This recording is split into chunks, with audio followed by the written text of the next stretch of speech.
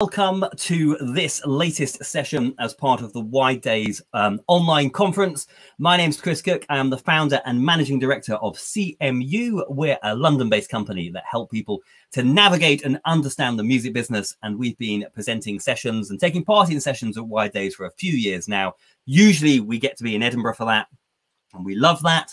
But it's brilliant that this event has been able to go ahead online this year and indeed reach an even wider audience around the world as a result. Some of you may have tuned into my sessions yesterday where we were talking about data stuff. Well, today I'm hosting two sets of sessions as part of the Wide Days program. So at 1 o'clock, I'm going to be switching to a different room and we're going to have two sessions all about music video. But for this next hour, we're looking at the changing role of the good old music distributor. And the fact that music distributors have been evolving their businesses for a number of years now, to the extent that some music distributors now don't like being called music distributors. And so we've had the rise of things like label services, and then in more recent years, something called artist services, which are all kind of different ways of talking about the same thing. And so that's what we're talking about for the next hour with getting the service. And like the sessions I presented yesterday, we're going to begin with a short presentation, a little CMU Insights speed briefing. And then once we've done that, we'll then get our guests in and I'll be talking to them about all of these topics and digging quite a bit deeper for the rest of the hour. Now, the presentation, which is just coming up in a moment, all of this is based on a piece of research that we at CMU did with and for the Association of Independent Music over the last 18 months that was then published in late 2019. And that report that is now available, you can go to the AIM website and download a free copy. It's called Distribution Revolution. And that report looked at a lot of the topics that we're going to be talking about for the next hour. So we're going to begin with this very speedy speed briefing where I just give you the top line information you need from that. Like yesterday, for those of you who tuned into my sessions yesterday, we are still finding that the video's volume is slightly lower than our microphone's volume. So in order to be able to get the best out of this video, we would encourage you in a moment to turn your volumes as high as you can, and then you'll be able to listen to the presentation. And then once the presentation is over, maybe bring it back down before we start talking properly. And then fingers crossed, it will all work. Okay, so I'm going to get the presentation going. And then once this is over, we'll get our guests in and we'll delve more deeply onto all of these topics. So here we go. I'm going to press play. Welcome to this CMU Insights speed briefing on distribution revolution in 5 steps. But what is distribution revolution? Well, it's a report that was published by the Association of Independent Music and CMU Insights in late 2019, which looks at the way the role of the music distributor has changed and evolved in the streaming age, and at how music distributors are now increasingly working with a wider range of clients and offering a wider range of services.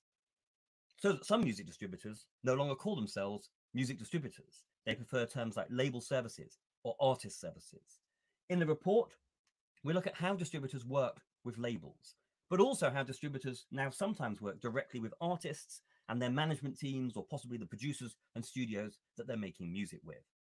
It also looks at how rights holders, whether that is a label, large or small, or a self-releasing artist, a single artist label, how they go about picking a distribution partner, what they should be considering, what the challenges and issues are in the way that labels and artists and distributors all work together. We're specifically interested in digital distributors, although the report does also talk about physical distribution as well, because of course there have been companies that help record labels get their music to market for decades. But the real focus of the report is digital distribution, because if you think about it, in terms of the digital supply chain, what is happening between the artist making music and the fan streaming that music? There are various entities involved in that process. In the report, we identify 3 key players between the artist and the fan. The rights holder, what we might traditionally call a record label, although that might also be the artist's own label, but the company that is in control of the copyright in the sound recording. Then, of course, on the right-hand side, we have the digital music service provider, or DSP. So that would be Spotify, Apple Music, Amazon, etc. And then in the middle, we have the distribution partner, the company that helps the artist and rights holder get their music to the DSP and to the fan. And it's that distribution partner that this report is focused on. You can download a free copy of the report from the AIM website and from the CMU Insights website. But today, I'm going to talk you through the basics, as I said, in 5 steps. So here we go. Step one. Digital services want to license as much content as possible through as few deals as possible. Now, this was certainly true in the early days of digital, when the first digital services started to emerge in the late 1990s and especially in the early 2000s. We had lots of digital startups who needed music. And what they wanted to do was they wanted to access as much music as they could by negotiating licensing deals with as few music companies as possible. Now, initially, that gave an advantage to the major record companies because the major record companies were sitting on vast catalogs of music. So by negotiating a deal with a major record company, a digital service could get an awful lot of recordings and tracks into their system.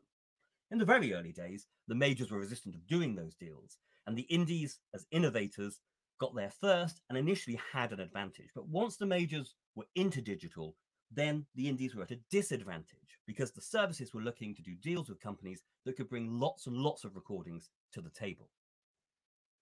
In order to meet that challenge, what smaller rights holders, independent labels, started to do was, well, one of two things. Two approaches were identified to overcome this challenge, either aggregation or group bargaining. Aggregation was where other innovators in the market set themselves up as the middle guys in this operation. So the early digital distributors started to emerge. Companies that would sign up lots of labels, combine all of those labels' catalogs, and could then go to the streaming service and say, okay, we're not a major record company, but because we are now representing lots of independent labels, we have a significant catalog. You should do a deal. Meanwhile, some indies, particularly in the UK, decided to go through a group bargaining approach. And what they said was, okay, rather than us having an entity sitting in the middle, what if we came together and formed a committee and then we negotiated a template deal that all of the members of that committee could participate in? As this slide shows, these two different approaches that organically emerged in the early to mid 2000s have resulted in the two main options for smaller rights holders and independent record companies today in terms of getting your music to digital. You either go the distributor route, which is the evolution of aggregation, or you join up an organization called Merlin, which is an evolution of group bargaining.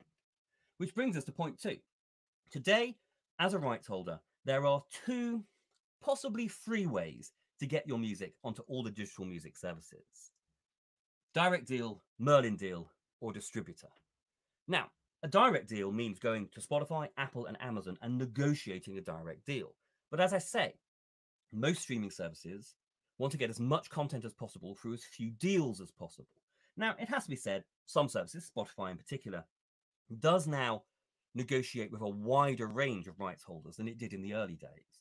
But actually, that simple preference of getting as much music as possible from every deal does still stand to an extent.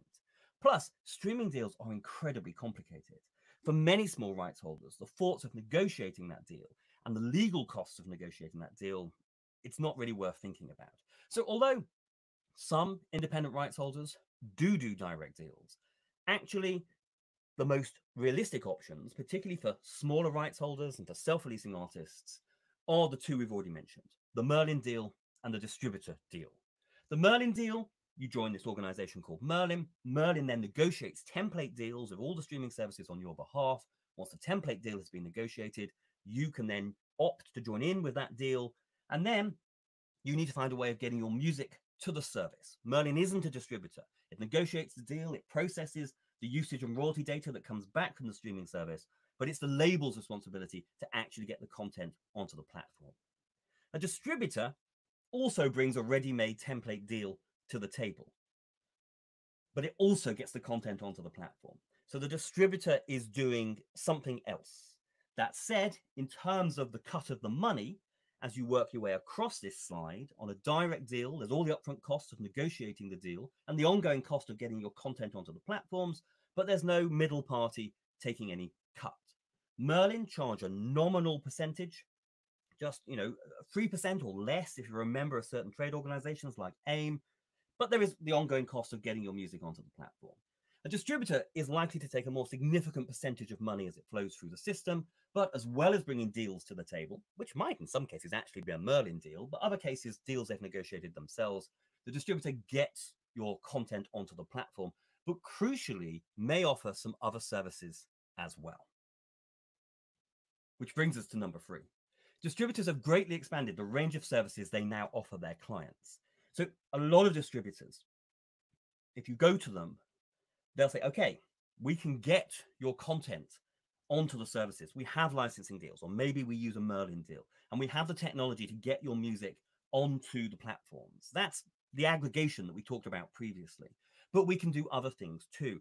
And most distributors these days, beyond the DIY distributors who offer basic services to everybody for a nominal commission, or sometimes for an upfront cost, but then no commission, the higher level distributors almost certainly will be offering sales and B2B marketing services as well, which is helping you build a relationship with the streaming services, to get listed on playlists, to look for other opportunities to partner with the platforms.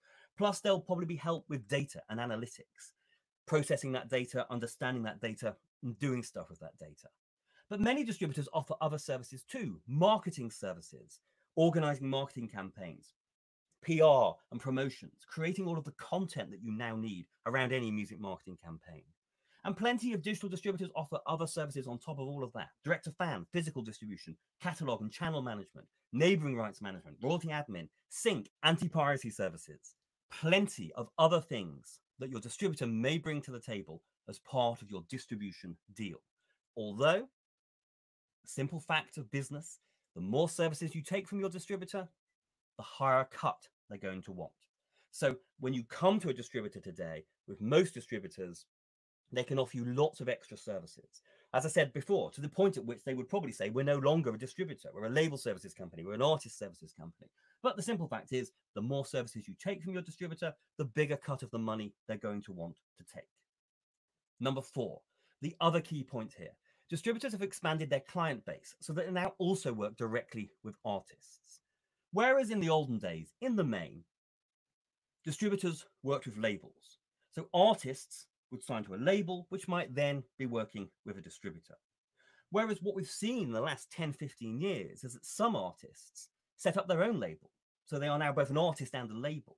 And then, as a label, they do a deal with a distributor. And that distributor then provides a whole load of the services that a traditional label would be providing. So the artist's own label, a single artist label, which as the artist's career progresses, probably other people will be involved in running that, in particular artist management. But that single artist label won't be doing everything that a traditional label would do. They get those services from their distribution partner because those extra services are now available.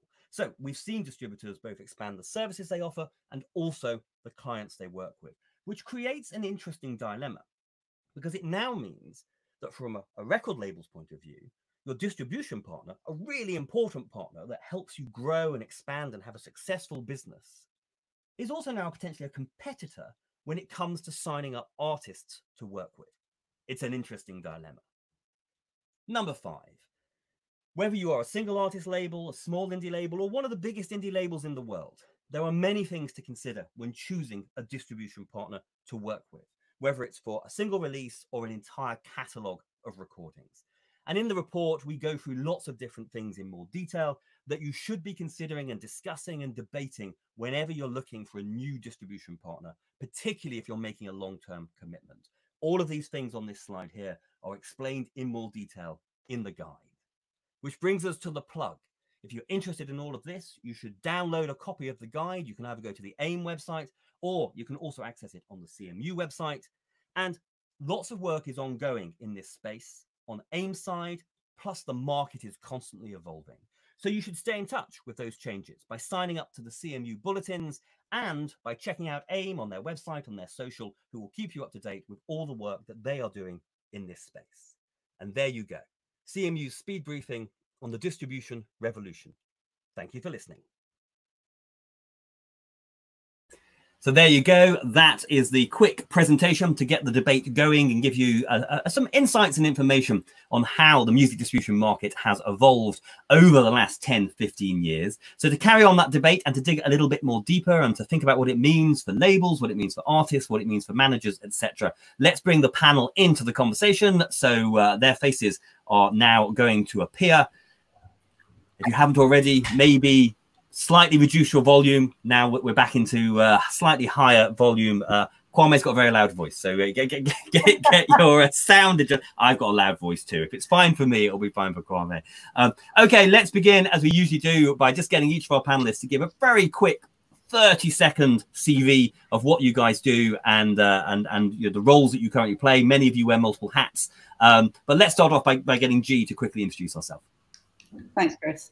Hi, I'm G. Davy. I am nominally Head of Legal and Business Affairs at the Association of Independent Music, or AIM, as we're otherwise known. I do a whole host of things there, but a lot of what I do is based on what I used to do, which is that I used to work in the Cooke and Vinyl group of companies, which included a record label, publisher, and a distributor, which at the time was known as Essential Music.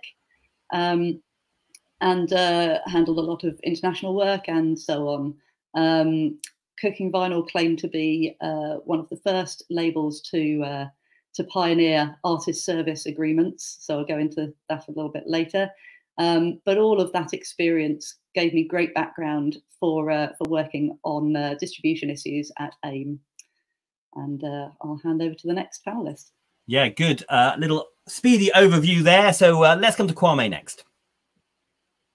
Oh, I'm Kwame Kwaten. I'm a music manager. I have my own management company called Ferocious Talent. But amongst other things, I am also a trustee for the Mobos. I'm also vice chair of the MMF. I also have my own label services company, which releases our acts.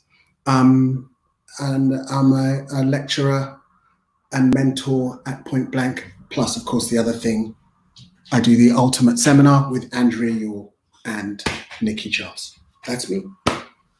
There we go. Lots of hats being worn there. And let's bring our third panelist in. So hello to Anastasia. Hello, I'm Anastasia, and I'm a music producer and artist, and I have been releasing music by myself as well as working with labels such as Niche Tune, DFA, Music Sound, and I also run my own label. And recently, I took on a little project, which is a pop-up record store in Nottingham, under the name Takeaway Jazz Records.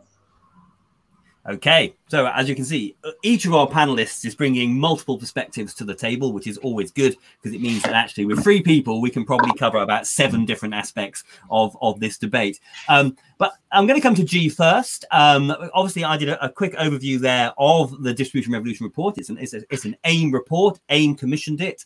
And it just, I suppose, I did the end bit at explaining what the report says and some of the issues it raised, but maybe we should get a little bit of the background as to why, what was it, 18 months ago when we started working on it, maybe a little bit before that actually, you know, AIM decided that this was an area that a decent bit of research should be done and sort of check the lay of the land, I guess, of all things music distribution. What was the motivation for the project?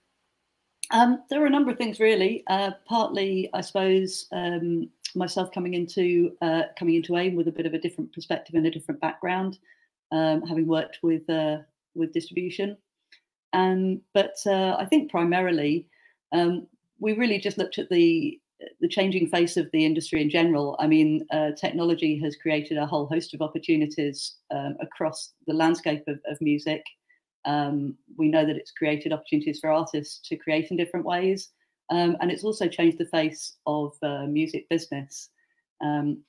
Music businesses now really have a spread of functions, whereas before they were more single function. So back in the day when AIM started, for example, AIM was set up by a group of independent record labels, and really they were, you know, that was the primary focus of their activities. But what you find more and more over time is that businesses tend to have a spread of revenue streams and a spread of activity. Again, as I say, driven largely by technological changes and opportunities. And I think our CEO, Paul Pacifico, really summed it up to our board when he faced them and told them that he didn't think any of them were really record labels, and they all looked a bit shocked at him. But really what he was saying was that as many of them were carrying out record label functions, if you like, traditional record label functions of releasing music, and they were doing a number of other things. Some of them were making as much from their events side of their business as their label side. Some of them had always been a kind of mixture between management and label, and other functions as well. Like, Kwame is a great example of that. At the moment, but I think that's really been the thrust of it, how much evolution there is in the changing functions across music businesses. But with that spread of functions and the different types of business and the different ways of engaging between artist and business, it can be really hard to understand that, especially when you're entering music business and really trying to go from turning that into a career or into a business structure around you. And it's really important to know what business it is you're getting into, like any business. We looked around at that time and thought there are lots of guides and knowledge out there about digital music evolution, about the ways that streaming has changed the landscape, and to an extent also about record deals and what record labels do. AIM had done a lot of work in that area amongst other people. But there was very little understanding about what distribution really entailed, even in its traditional sense. And even within labels and music businesses, but particularly we felt amongst the artist landscape, there wasn't a good understanding of all the different models available and how distribution looked in the 21st century and how it worked. And knowledge is power, so it's important to have that. That was coupled with really the distribution businesses really starting to offer services directly to artists. And really, it's so important that managers and artists understand the options there and understand how to navigate that. And AIM has, as part of its mandate, really a mission to drive knowledge and understanding amongst artists, amongst the public, and to point out, good practice and bad practice wherever it lies, and really show people what their options are and demystify the business landscape and business models. I suppose the final reason we decided to commission it was an element of concern, I suppose, about what seemed to be a speeding up of the consolidation of distribution. So back in the dark ages of music, there were very, very few labels. And that meant that artists could only really get their music out there by signing to one of those very few labels. And the proliferation of labels, the number of labels there are now, mean that there's lots of options, and the range of services means that there's an increase in options. So anytime we start seeing consolidation, we start getting worried that there'll be less choice for artists, less choice for consumers, and more control in the hands of very few people. So we don't want to go back to the dark ages of gatekeepers. What we wanted to see was a more diverse market with more choice. And we felt that in demystifying the landscape, what we would do is offer artists and consumers the choices of how they interacted with business and keep that range of businesses going. Yeah, that's interesting, that latter point that you make there. There was almost two seemingly opposite trends over the last decade, which was we had a number of innovators coming to market as distributors, or indeed existing distribution companies relaunching or launching a new division. And it got a little bit complicated because some of those companies didn't call themselves distributors. And then we had label services and artist services or other things as well. And then labels started offering those services, or some labels, when you mentioned Cooking Vinyl very early on, were offering some of those services as well. So on one level, we have more diversity in the market, making it confusing, hence why we wanted to have put the spotlight on understanding all of that. Meanwhile, over here, the majors are buying all these companies up. So on one level, we've got more diversity in the market. And then at another level, the major labels distribution division is getting ever bigger, meaning that there is actually more choice of models, but less choice of partners. So it's an interesting contrast of two trends. I'm going to come to Kwame next and sort of, these trends that we've just spoken about, the fact that distributors now work with artists as well as labels, the fact that they offer more services, the fact that now as an artist, you can go the traditional route, you can go the major label route, the indie label route, but then there's a number of other routes as well. I mean, on one way, that's hugely empowering for artists and their management teams. But then I think at the same time, there are a number of challenges that comes with that. So I guess, what do you see as the pros and the cons of all these changes that we've seen over the last decade? Ooh. That's a big question. All right, you're going to have to break that question into. Give me the first part, and I'll do that, and then I'll do that because that's a big question. So, in terms of as a manager now working with artists, you have more choices in terms of what you do with your recordings. Yeah. So, I guess what do you see as the positives of those more choices, and what do you see as the negatives of having more choice? Okay, all right. So, positives of having more choice. Right now, you get your recording done. The positives would, in fact, I'd almost rather start the other way around. I'd almost rather start with the negatives. So if we go negatives first, the bar has now significantly been moved, okay? And what happens, I know from a managerial perspective, is that as a result, for a manager, you are asked to do more, okay? So you're asked to do more in order to get to a place where investment can be bestowed upon your good act and yourself. Whereas before, the bar might have been a lot lower.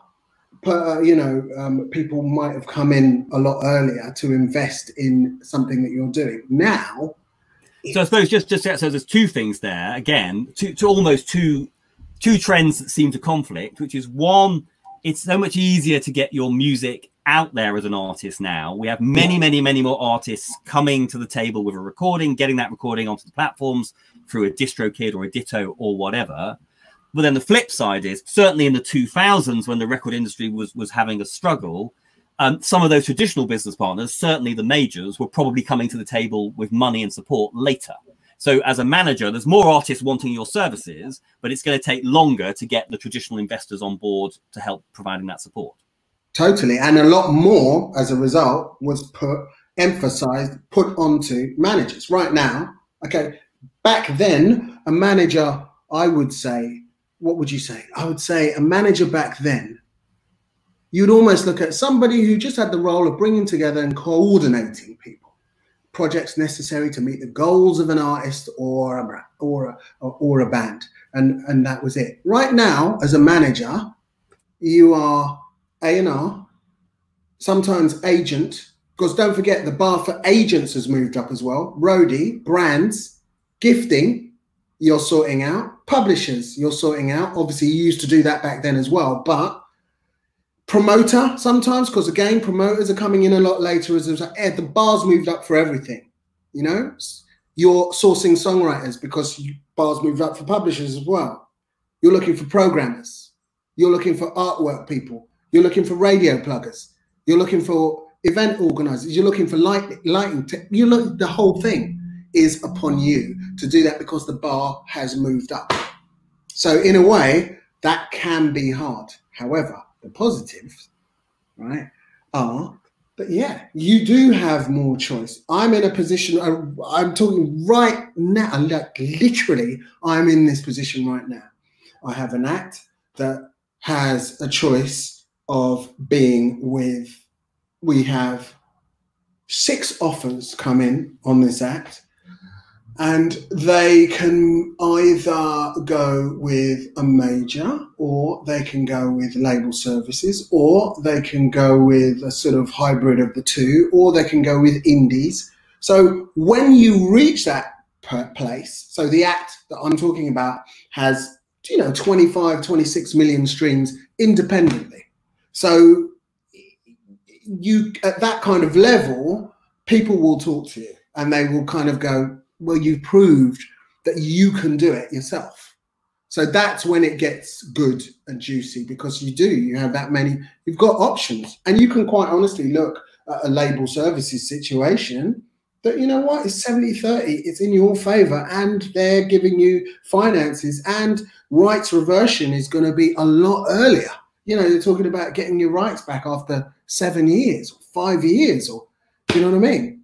And they, you know, as I said, they're funding the operation as well, as opposed to, you know, you're looking at maybe a major label deal that is a lot less. You know, so you could at least weigh it up, and also what it does mean is that if you're looking at a major label now, you can kind of go to them and go, in the words of Janet Jackson, what have you done for me? What can you do for me lately?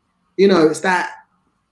Come on, I mean, if you're real, show me. Don't just tell me that I'm gonna be a priority, or, I mean, what does that mean anyway? You know, it's that thing of like, really, come on then, mean it. You know, who are your international, right? Who get them all to call me. Who's your marketing person? I want to speak to them before I do the record deal, not after. You know, show me the team. You know, you can do all of that now because you've got a pile of deals sat on the other side that go, not necessarily. No, it's interesting, I suppose. So in both of those things, the downside and the upside. So I suppose the reason why labels, particularly majors, started investing in artists later in the 2000s was because the record industry was in freefall and recorded music was losing value, and you know, taking that substantial risk, to be fair, that indies and majors make. But can I cut in, Chris? Oh, just very quickly, let me say one thing. But it was because the DIY distributors has come along, and then the Believes of this world, that because if they didn't exist, labels couldn't have invested later, because you just would have a whole load of artists sitting around doing nothing. But because artists work, we could now expect artists to initially do it themselves and then in partnership with management. That's why it worked with labels coming in later. And as you say, although that means artist and manager have a lot more work to do in those first few years, when you come to doing the deal, that's when the huge positive kicks in, because you have much better negotiating power. And also you just know what you need, because you have a bit more experience. I'm going to bring G in, and then I'm going to get Anastasia's experiences. G, go ahead. I just wanted to say that you're absolutely, the point that you're making, I think, draws on two aspects. One is the kind of the fact that you can't replace the expertise you need to handle all those different areas, and that's what you're talking about. I think when you're saying that the bar is higher, you need to be able to do all those functions, and it's about the choice. You know, look, where do you find that expertise? It's about having the choice to look for that expertise in different areas. I think that's the fun thing that's going on right now. That's the good thing, and part of it's kind of a good thing and a bad thing. But I'd say, and I don't know if you agree with me on this, Kwame, but with that power and with those options comes power, right? Knowledge is power, options are power. With that power comes responsibility. I'd say that the artists and managers now, you know, you have the option to decide how you want the market to look to some extent. You have the option of whether you have those conversations with majors, whether you just completely ignore majors, and whether you, I'm biased on this, you know, I work with independents. But, you know, and I believe in working with independents, and I believe in a proliferation of the market.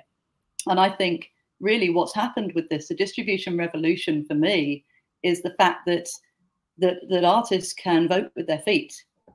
You can choose how you get to market. I mean, we'll get onto some stuff about scale, I guess, later, so I'll hold back on that for now. But, you know, in terms of how you initially reach your fans, you have a choice, and you have a choice of whether you want a broad and diverse market, and that means broad and diverse music in the future, or whether you want to hang on to these same old models and trust in those same old models. And I think what you're talking about is the choice and the power in that choice, but also the responsibility and the catch, if you like, in that choice as well. Listen, if you've got an artist right now and you're a manager, the simple truth is that artist has to be prepared for a 3 to 4 year slog, right, with you. And if they can't, if they're like, you know what, I want my stuff out tomorrow and I want it all to be good and I want it to be, honestly, a lot of the time I'm like, do you know what? Bye-bye. Bye. But that's always been the case, though, hasn't it? I mean, I was a manager back in the day, and that's, I'd say, you know, you look at like a kind of classic old school now indie artist like Block Party, you know, 7 years to get the kind of signing that they were looking for, to get the kind of access to market they were looking for. That's 6 or 7 years where they were putting out the odd thing here and there in a very, very early DIY way. But that's, you know, I think that's standard. I think to an extent it's always been standard. I think what's changed a little bit is some of the expectations that people can just get out there and be huge. And well, I just want to quickly bring Anastasia in here, as someone who's made these choices, as someone who's both worked with labels and some really good labels and also self-released. And I'm just sort of interested, if you talk about the different projects that you've worked on over the years, I mean, was it that you deliberately made a choice with the things you self-released to self-release, or was it that you wanted to get those projects to market quickly, and rather than waiting around to build momentum for a label to come on board, you decided, I'm just going to do it myself? You know, why did you make those decisions? And then I guess, what was the difference between working with an indie label and doing it on your own?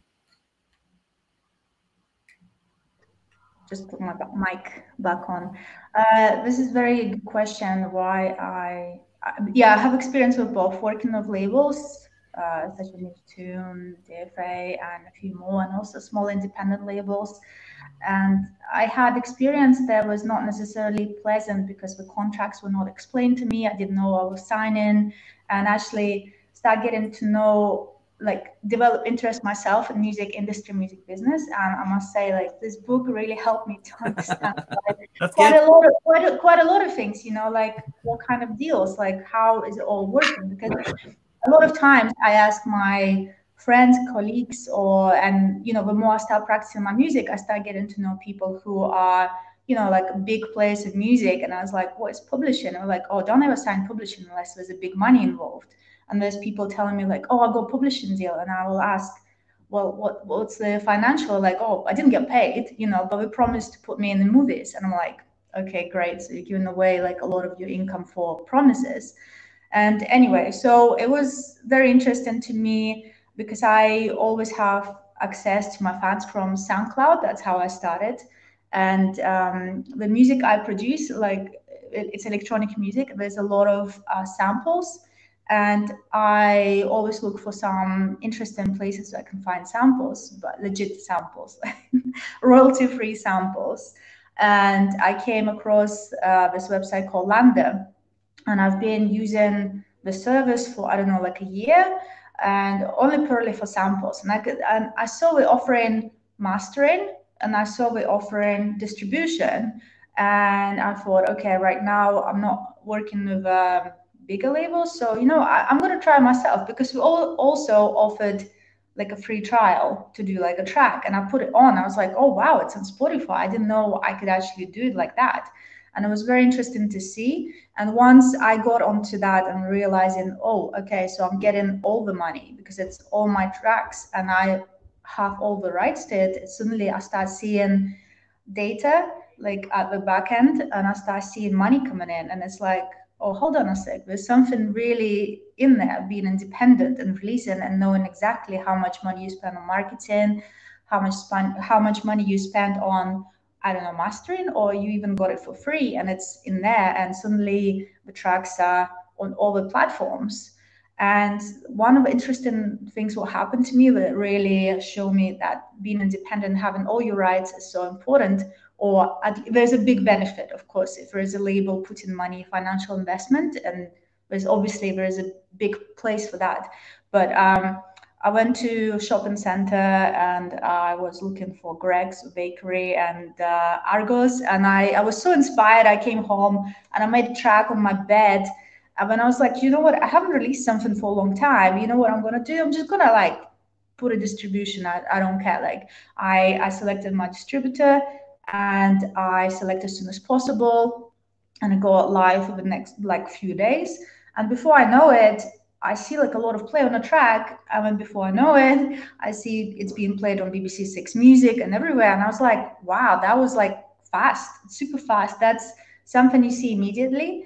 But this was just like kind of DIY artist. I just do it because it's fun. But you realize, and hold on, whereas if you plan things and if you start learning about data, you understand marketing, how ads works, and etc. You actually start, you become a business. And if you're interested in that, I know a lot of creative artists kind of, oh, I don't want to know, I don't care. But there's a big market, and what you're talking about, how distributors offering now service, and yeah, it's very competitive now because there's so much choice. And I want to get oh, I can get mastering.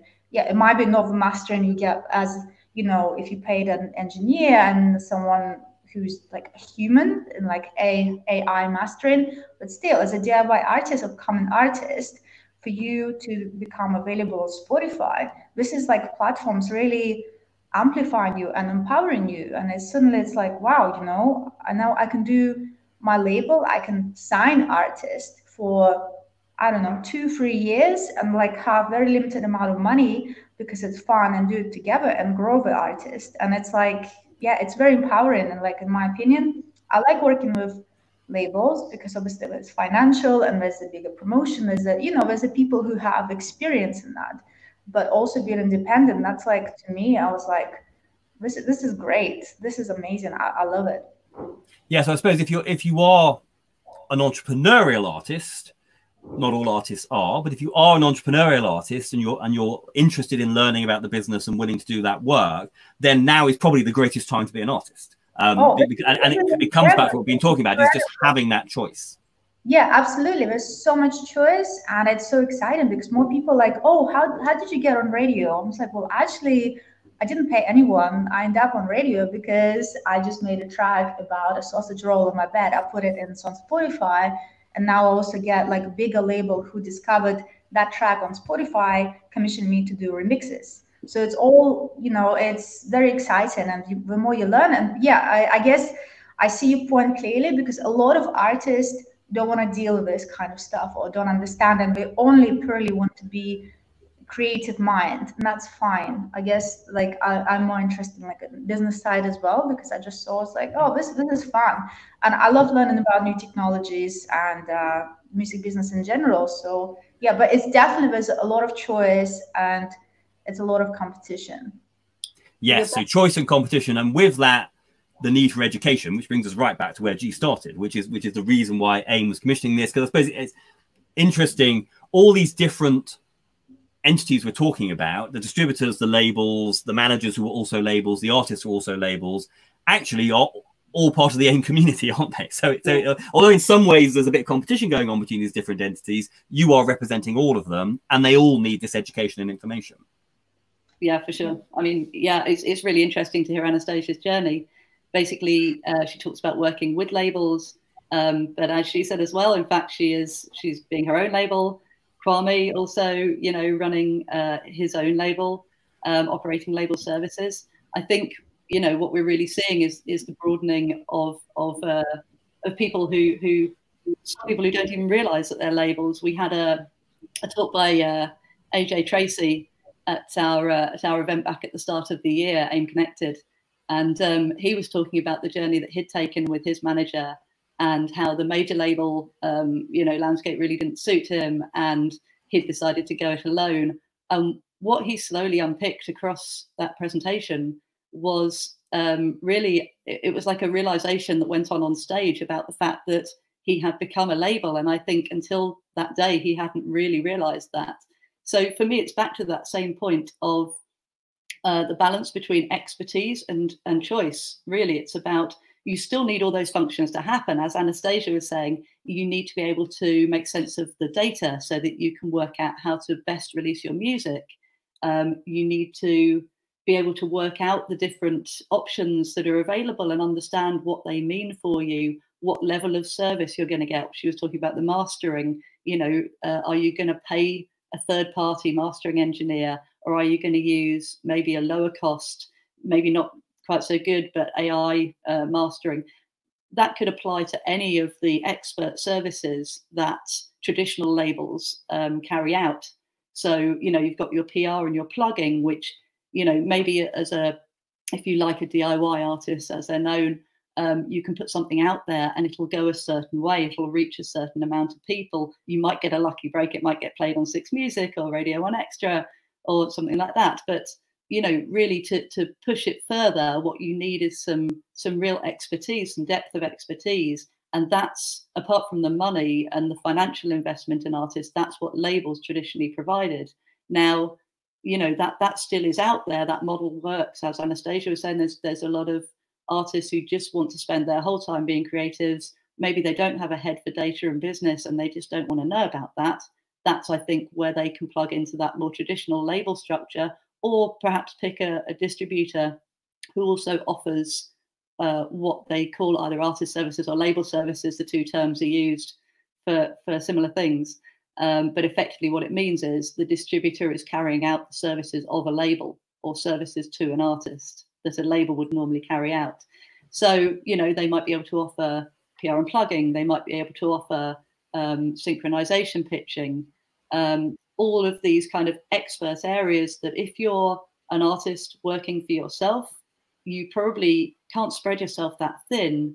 You might be able to dip in and out and get to a certain way, but to really expand your horizons and expand your fan base, you still need that expertise. And I think what we're talking about is the choice for artists of where they find that expertise, whether they spend their own time becoming a record label themselves, or whether they decide to just plug into a record label, whether they decide to plug into one of the other types of label services, or whether they choose to hire their own third parties. So effectively they act as their own CEO, and rather than do it yourself, they direct it yourself, if you like, and they choose their own you know, expert team around them to do that for them. But effectively all of these things are carrying out these label services, these expert services, which you need to build a career and really make sure that you're amplifying your music in the best way you can. One other thing to quickly ask you specifically, G, I guess, is we talked a lot about the impact all of these changes have had on artists and the choices artists now available, and also the impact it has on managers who are often working in partnership with those artists. But I suppose the other half of this report was this evolution of distribution, this increase of services available from distributors is also very relevant to traditional record companies, because many independent record companies traditionally worked with a distributor in the olden days to get CDs into record shops, and then once digital happened, to get their music into iTunes and then into Spotify. But that bigger list of services is also being offered to those record companies. And one of the challenges for those labels is, well, do we take those extra services or not? And I suppose, so there is an element of labels, traditional labels, if there is such a thing, also having to navigate all these changes in the market. Yeah, absolutely. I mean, in that way, they're kind of in the same boat. There's a plethora, you know, a wide range of services on offer. And again, I suppose, especially when you talk about labels and independent labels, for me, that's everything from what Kwame and Anastasia are doing. That could be a producer who works with a few other artists who's releasing music on their behalf. That could be a 3-person or 4-person operation. I suppose Scruff of the Neck in Manchester are a really good example of that. You know, all the way up to something bigger on the independent label side of things, I suppose, such as Ninja Tune, which Anastasia mentioned, or Beggars. You know, all the way up to the big corporations. And all of those, I would say, are representations of label in the 21st century. So I suppose a lot of the impact has been, as you say, there are the choices of who does the services. The services need carrying out by someone. So the label, especially a smaller label, can choose whether they're going to carry them out themselves, hire people in, hire in expertise. They can choose to go to third parties, just like an artist can. Effectively, they're in the same boat on that. Or whether they just plug into a distributor. And really, at that point, what you're talking about is that scale question again. How do you maximize and amplify your releases, whether you're an artist or a label?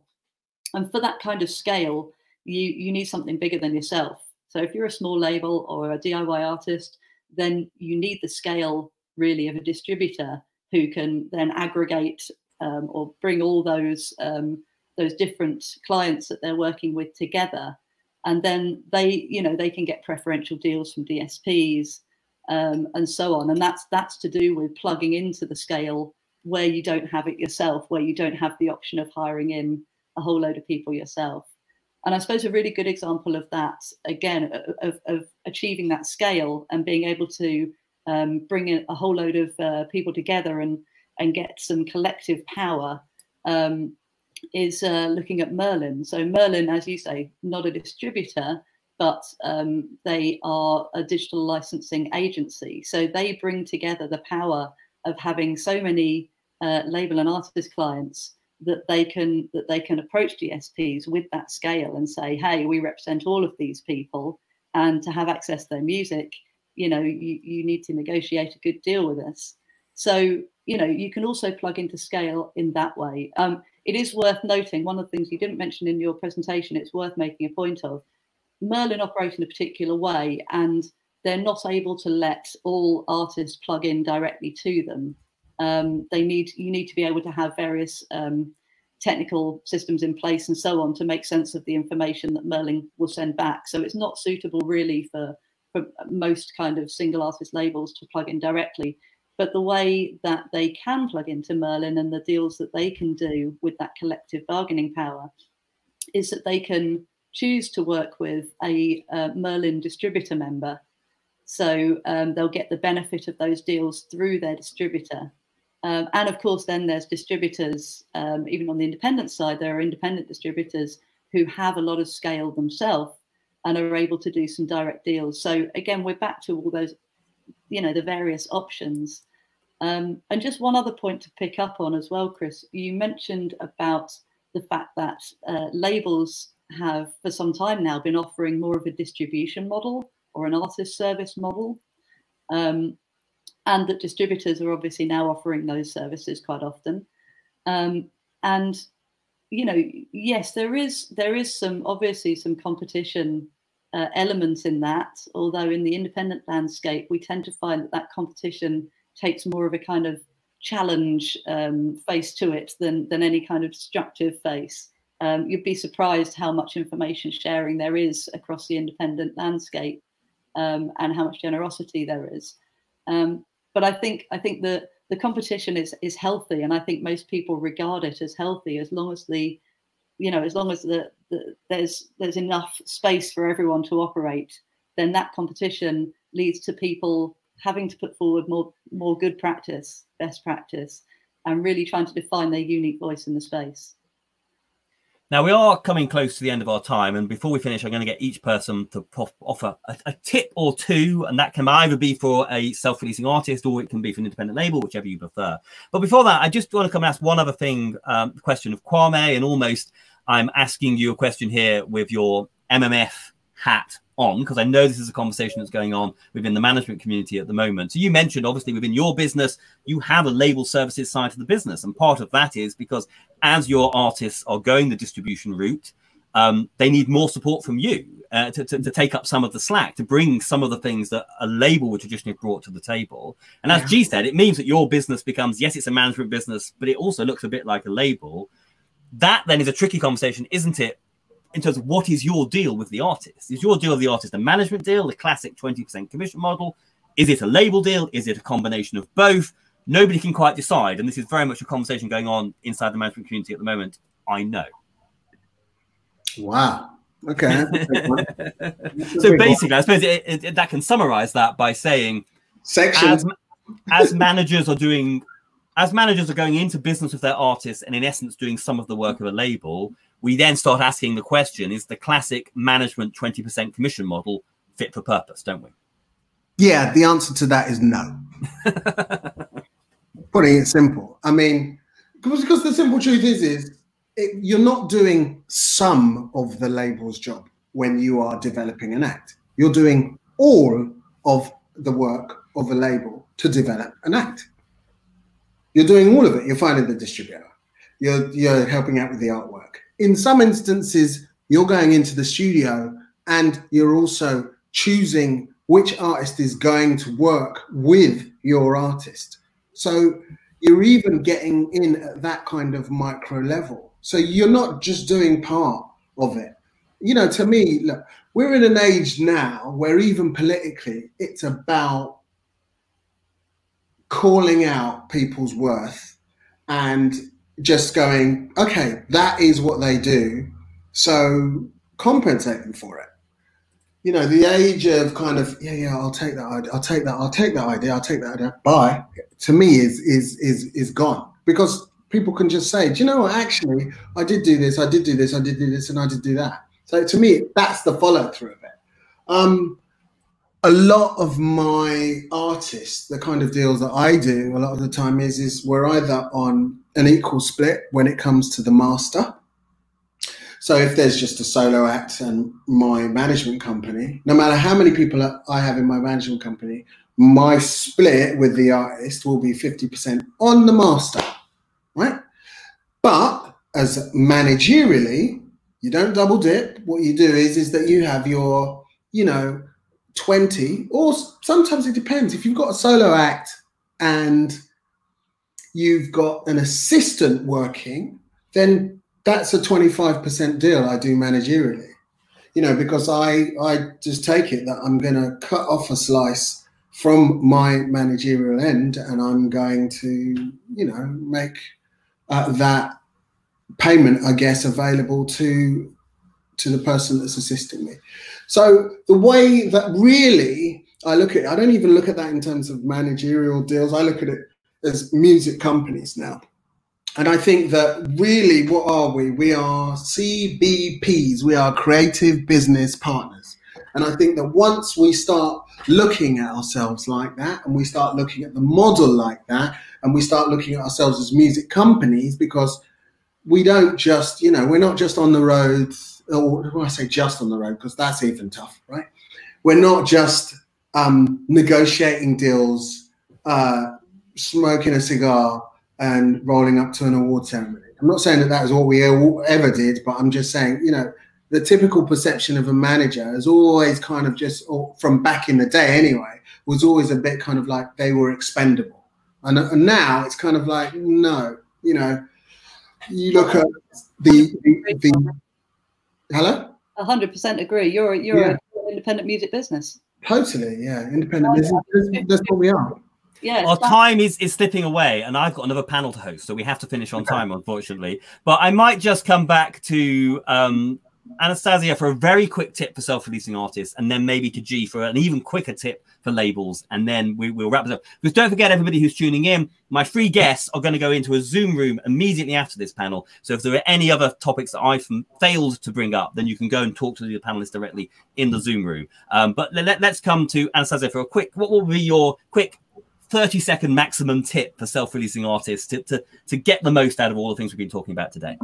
Okay, one, read this book. And I don't know, I learned so much. It's like a Bible, like a starter. I'll hold up this one as well. Basically, everything I've ever written, we're basically saying, which is nice, isn't it?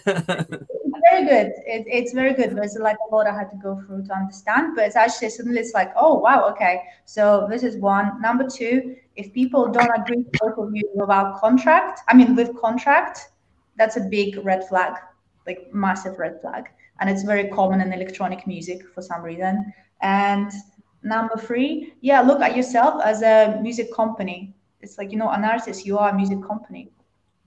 That's it. And then G, you've got 20 seconds for a quick tip, maybe for a label audience. Okay, I couldn't agree more. I think my quick tip goes for everyone, and it's empower yourself. Knowledge is power. Get some knowledge, read the distribution revolution, understand the deals and understand your options, and then choose your own adventure. Choose the future of the music industry and vote with your feet. And I did like the line you came up with halfway through, which I'm going to steal, which is DIY doesn't mean do it yourself, it means direct it yourself. I like that line. So I'm going to adopt that and use that. Yeah. And finally, my final point is come and support independent music, because that's where all the fun is, at the Independent Music Awards on the 12th of August. And hopefully see you there. There you go. One last little plug from AIM. Everything I've done has been plugged already. Thank you very much to my guests for plugging all of the work that we've done. We've got to wrap up now because I've got to go and do this other panel, and my panelists have got to go into the Zoom room to answer your questions. But thanks so much for tuning in. I hope you found this discussion really interesting. Lots of interesting insights there.